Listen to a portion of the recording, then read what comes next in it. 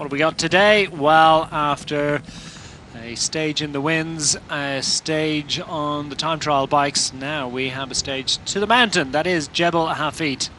166 kilometers in total facing the riders today. It's a tale of two sections, isn't it? The long 155 kilometer run to the finishing climb, followed by that ramp, which has intensities of up to 11% in parts. One away! Strata Manufacturing leading the group of 131 riders out of the start area. And the attacks right from the beginning. Once the flag came in, it was Tony Gallopin of the UAE Tour Citroën squad that ventured forth from the peloton as they approached the final climb. Just 2.5 kilometers between our duo up front, who headed away from the moment the race started. As we approach the lower slopes of this climb, the road surface changes, it starts to wind and twist, and it ramps up fairly quickly as Tony Gallopin is not too long his time out front. I think he's not going to get another 2 kilometers to make it the full 160 kilometers out front. It's been very close to 100 miles of bike racing out clear of the peloton. A brave effort by the French star.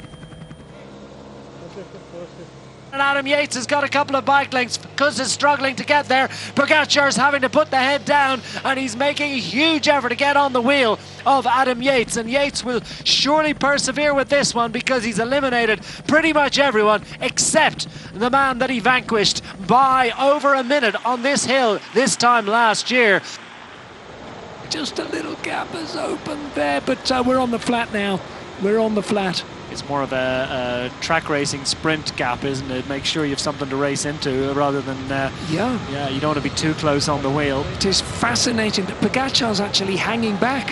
Yeah, he's hanging back just by a couple of bike lengths. And look, he's accelerating now, and he's going to take him. Yep. Well, you know, we can see that at this remove, and Adam Yates needs to be awake and alive to this one. He's got to go with a run, and here comes Tadej Pogacar. Can he take a second consecutive victory on Jebel Hafid and reinforce his position at the head of general classification inside 50 kilometers to go? Gets it around the corner. It's a tough one, but he did exactly what he needed to do, and Tadej Pogacar out of the saddle convert a beautiful stage success. Your overall race leader has extended his advantage to the head of general classification, taking a glorious success on Jebel Hafid. The red jersey will stay on the shoulders of the Tour de France champion, and the reigning champion is the first to congratulate Tadej Pogacar, the reigning champion of this event. Adam Yates has given his very best, but every question was answered by Tadej Pogacar.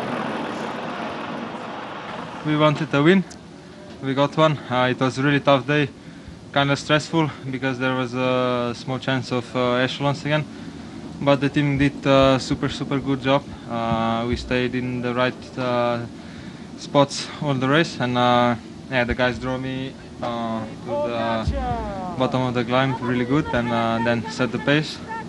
And yeah, all I had to do is to respond to attacks, and yeah, that was it was super hard, but I'm super happy to win. So Pogacar gets the win ahead of Yates, Higuita, Buchmann, Van Hoek, Almeida, Stork, Paulus, Harper and Bouchard. Here's your overall standings, and it is indeed an extended lead at the head of general classification, as we understood. Now ahead of Adam Yates, his nearest challenger, 43 seconds back from Tadej Pogacar.